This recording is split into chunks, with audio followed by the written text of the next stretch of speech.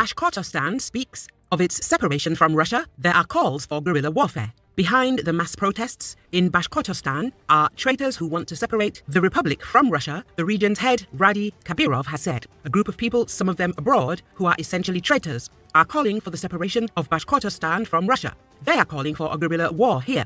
Khabirov said. He said that from his first day as head of the republic, he had said that he would not tolerate extremism and attempts to shake up the situation.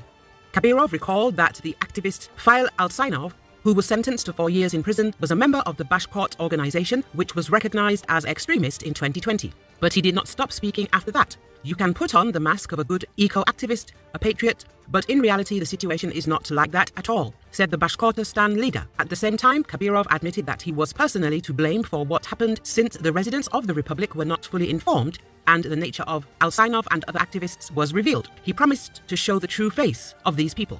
Earlier, Alsynov's supporters had accused Khabirov of being the one who wrote the denunciation to the investigative committee, which became the reason for opening a criminal case against the activist and for his imprisonment. Alsynov, who defended the Shihan Kushtau against industrial development, was found guilty of inciting hatred and ethnic hatred. On the morning of the 17th of January, more than 10,000 people gathered at the Baymak court building for Alsynov's sentencing.